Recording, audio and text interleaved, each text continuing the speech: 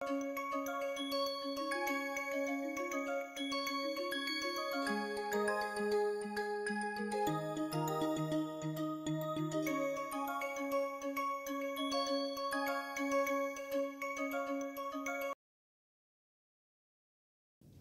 everyone, I once again welcome you all to MSB lecture series on interpretive spectroscopy. Today let's look into briefly about Mössbauer spectroscopy. So let me begin with some background to Mössbauer spectroscopy.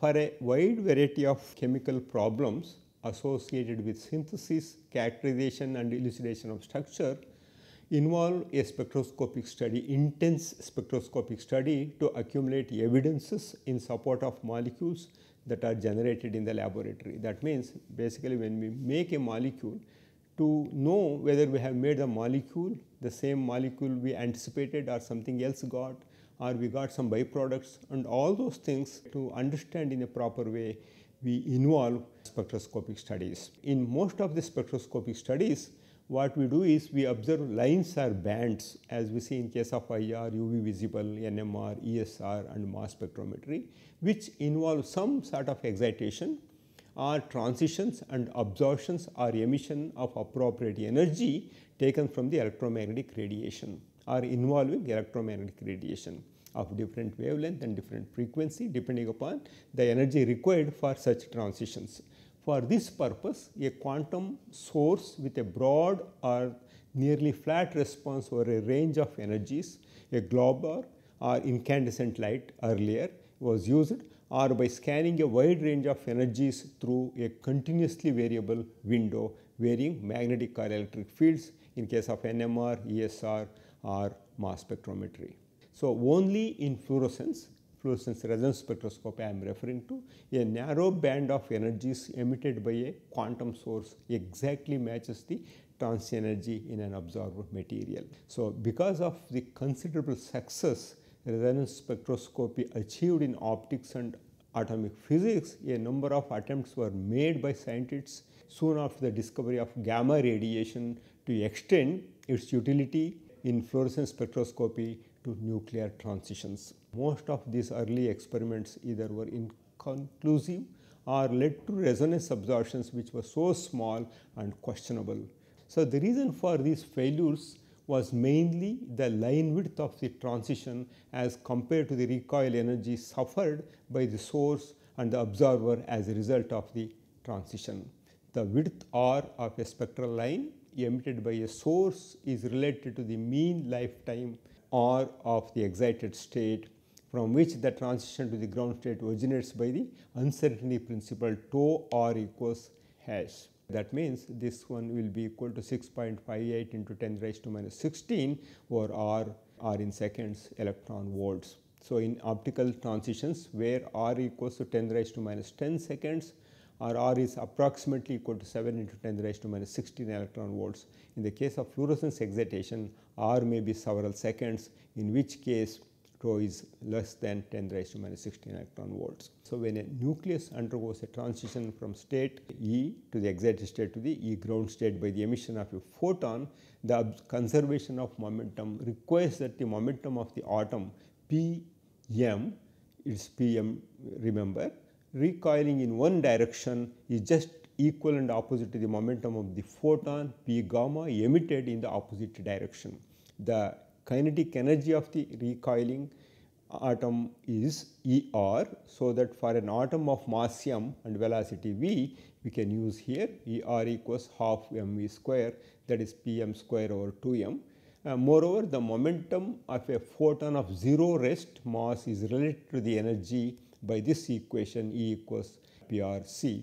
So, that when you just square it, PR square equals E square over C squared. Since the two momenta must be equal, it follows the fact that ER equals ER square over 2 MC square. So, this is the background for Mössbauer spectroscopy. So, that means now what is Mössbauer spectroscopy is? Well, of course, they made an attempt to see nuclear spin transitions using gamma radiation. So, Mössbauer spectroscopy is a versatile technique used to study nuclear structure with absorption and re-emission of gamma rays, a part of the electromagnetic spectrum. It comes at the end. The technique uses a combination of Mössbauer effect and Doppler effect or Doppler shift to probe the hyperfine transition between the excited and ground states of the nucleus.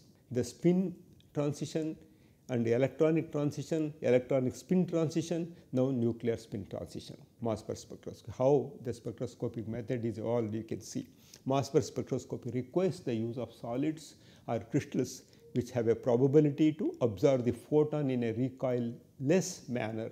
Many isotopes exhibit Mössbauer characteristics, but the most commonly studied isotope is 57 iron. Introduction about this one is Rudolf L. Mössbauer. In his name, this Mössbauer spectroscopy is known.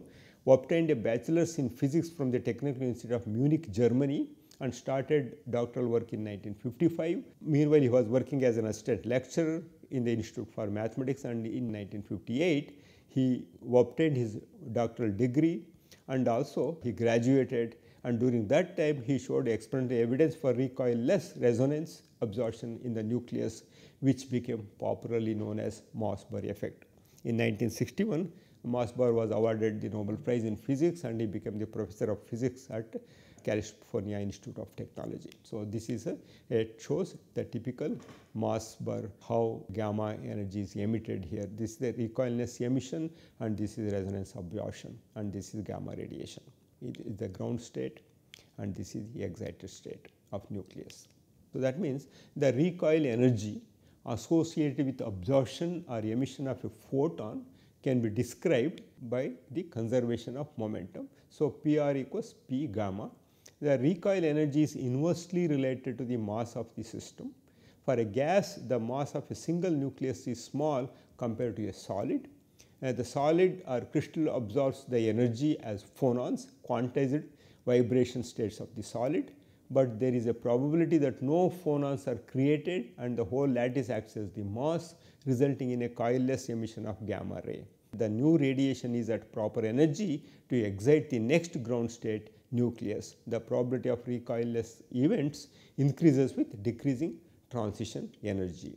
So of course, these equations already I showed you in my previous slide. So now, what is a Doppler effect? So Doppler shift describes the change in frequency due to a moving source and a moving observer. For example, it is given by F equals V plus VR over V plus Vs into Fo, and what is F is the frequency measured at the observer, and V is the velocity of the wave in this case, and C is the speed of light, and Vr is the velocity of the observer, and Vs is the velocity of the source, which is positive when heading away from the observer, and Fo is the initial frequency. And then this can also be correlated in this fashion. In case where the source is moving towards the stationary observer, the perceived frequency is higher. For the opposite situation where the source travels away from the observer, the frequency recorded at the observer will be lower compared to the initial wave. The energy of a photon is related to the product of Planck's constant and the frequency of the electromagnetic radiation. So thus, for increasing frequencies, the corresponding energy also increases, and the same is true in the reverse case where frequency decreases, therefore energy decreases. So this is ER equals hc by lambda equals h nu. So this is the equation. Of course, generally we use all energy calculations between ground state and the excited state. The energy difference between the hyperfine states are minimal, and the energy variation is achieved by moving the source towards and away from the sample in an oscillating manner at a velocity of a few millimeters per second. The transmittance is then plotted against the velocity of the source, and a peak is seen at the energy corresponding to the resonance energy here.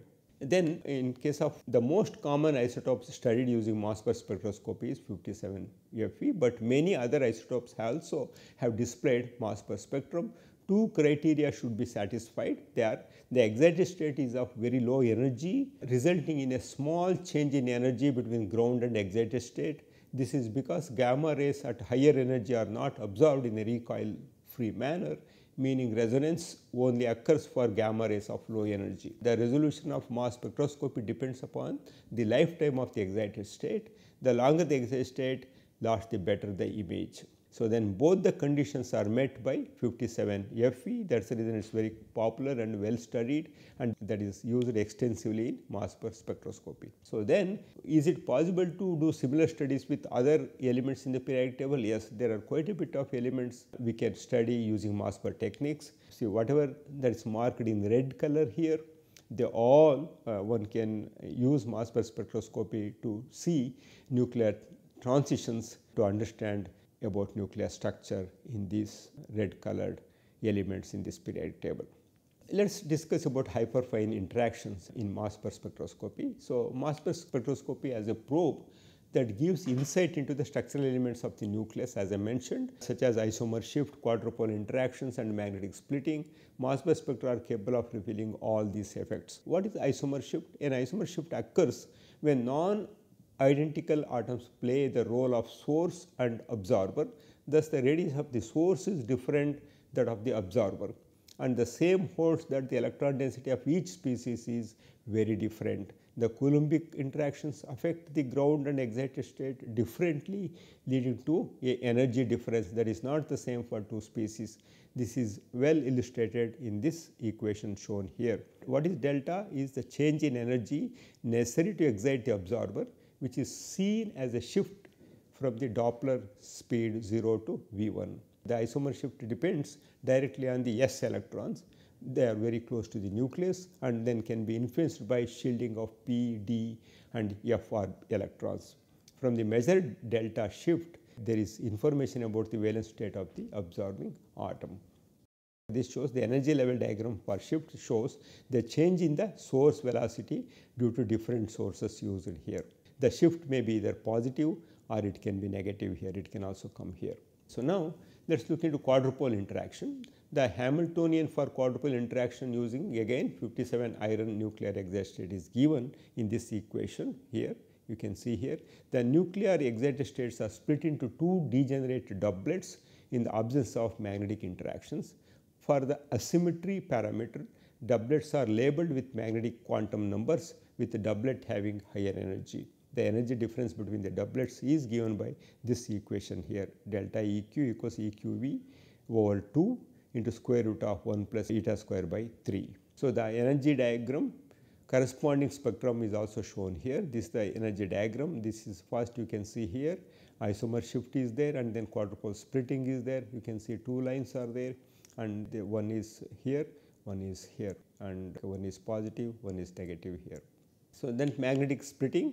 Magnetic splitting seen in Mössbauer spectroscopy is due to the nuclear spin moment undergoing dipolar interactions with the magnetic field again. So this is G, N, and then beta N, B effective, Mi. So here Gn is a nuclear G factor, this is nuclear magneton, beta N. In the absence of quadrupole interaction, the Hamiltonian splits into equally spaced energy levels on either side. Either side you can see, for example, here if you see a typical in the ground state to excited state, I equals 3 by 2. Again 57 iron we have taken, I equals 3 by 2 there, and then this is isomer shift, and then you can see here this is split into minus half and plus half nucleus here, and then here this 3 by 2 is split into 3 by 2 half minus 3 by 2.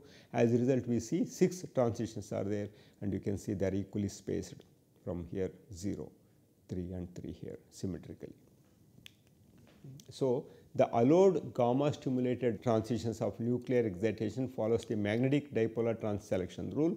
Delta L equals plus or minus 1 and delta Mi equals 0 and plus or minus 1. So both are possible here. I equals magnetic quantum number, and the direction of beta defines the nuclear quantization axis, and if you assume G are A isotropic, where Gx equals Gy equals Gz and B is actually a combination of the applied and internal magnetic fields, then this equation will be H equals G beta S B As minus Gn beta N B dot I.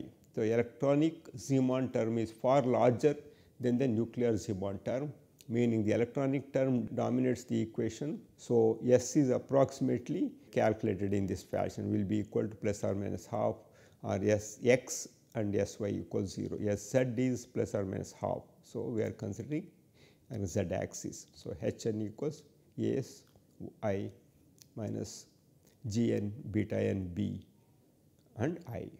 So, now with these calculations it comes, and eventually what you get is you get this term here. So, substituting the internal magnetic field with B internal As over Gn beta n, and this results in a combined magnetic field term involving both the applied magnetic field and the internal magnetic field.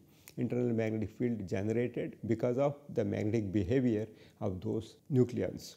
So, which is simplified by using the effective magnetic field B effective, the net magnetic field experienced by the nucleus. So, this one is Hn equals, this H is net magnetic field influenced by this one is Gn Bn beta effective into I. So, now a different form of molecular excitation is that of changes in the energies of the atomic nuclei. In general, enormous energies are involved, and such excitations will not be of interest to the study of organic chemistry unless the atomic energy levels are detectably influenced by the chemical surroundings of the nuclei. Usually this is not so, but there is no one form of nuclear spectroscopy known as Mössbauer spectroscopy which is capable of giving chemical information. The technique would be used widely if there are more nuclei with the proper nuclear properties. For organic chemistry, probably the most important available nucleus is the iron nuclide. In many biological systems we have iron, 2.2% of the natural mixture of iron isotopes. So, iron occurs in many biologically important substances such as hemoglobin, myoglobin, cytochromes, and also iron storage substances such as ferritin and so on. And there are a number of other types of stable organoiron or organometallic compounds are also known, as simple as ferrocene, cyclobutadiene, iron tricarbonyl, or cyclooctatetraene, iron tricarbonyl, because iron FeCO5, if you take its 8 electron species with metal in 0 valence state, and then of course in case of ferrocene again it's an 8 electron species with iron is +2 state, whereas in case of tetraene it's only 6. So, 2 electrons are coming, 2 double bonds are giving eta 2, so 4 electrons are there, and it's also a neutral 0 species. These compounds, so in all these compounds one can use Mössbauer spectroscope as a probe to analyze these molecules. These compounds present unusually difficult problems in how to formulate the bonding between carbon and iron, but important information has been obtained for substances by Mössbauer spectroscopy. For example, here when we react cyclooctatetraene, 4 double bonds are there, and of course we know that all the 4 double bonds cannot go to the same metal because of the puckering nature of that one. So, only at most at a time eta 6 it can is eta 6, or it can be eta 6 and eta 2 for the other one, but nevertheless it cannot show. So, this information of course one can also get by simply looking to other ligands here, but nevertheless to get more insight into the internal structure, Mössbauer spectroscopy is quite helpful in iron compounds. So, the essence of Mössbauer technique is applied to Fe57 follows a radioactive sieve nucleus is converted into, for example, the essence of Mössbauer technique as applied to Fe57 follows a radioactive cobalt 57 nucleus captures an electron and is converted to an excited Fe57 nucleus, which then emits a gamma ray and becomes an ordinary Fe57 nucleus. So, this is how you can tell how Fe57 is formed from radioactive cobalt 57. If the excited Fe57 nucleus is in Riddig material, so that there is no recoil motion associated with the emission of the gamma ray, then this ray is extraordinarily monochromatic, has a very small delta nu, even though of great energy 14.4 kilo electron volt, that means 3.3 into 10 raised to 5 kilocalories per mole. When such a gamma ray passes through a sample containing 57 atoms, Fe57 also held rightly, the gamma can be absorbed to produce another excited Fe57 nucleus. So, the chemical environment of the iron atom can change the wavelength at which the absorption occurs. That means the problem is how to vary the wavelength of the gamma rays to match the nuclear absorption frequency. The way this is done is almost unbelievably simple. Move the sample back and forth a few millimeters per second in the path of the gamma rays and measure the velocities at which absorption takes place. So, this is a simple method, the strategy that is used. So the velocity of light is 3 into 10 raised to 11 millimeters per second. Of course, according to conveniently we use different units here, we are using millimeters. Therefore, a Doppler effect of 1 millimeter per second corresponds to a difference of only 1 power in 3 into 10 raised to 11. So, however, the selectivity of the recoil-less gamma ray emission from excited Fe57 nuclei is on the order of 1 part in 5 into 10 raised to plus 13, equivalent to about 7 centimeter variation in the distance from the earth to the sun. So, just for comparison it is given. The Mössbauer spectrum that has helped to corroborate the structures of cyclooctatetraene iron tricarbonyl, which is shown here. The separation of the two absorptions, one is here, one is here, one is positive, one is negative side, corresponds to a sample Doppler velocity of 1.23 millimeters per second. So, this Doppler effect means that there is the very small energy difference of 1.4 into 10 raised to minus 6 kilocalories per mole in the two transitions shown here. So, this is a typical Mössbauer spectra of cyclooctatetraene tricarbonyl complex.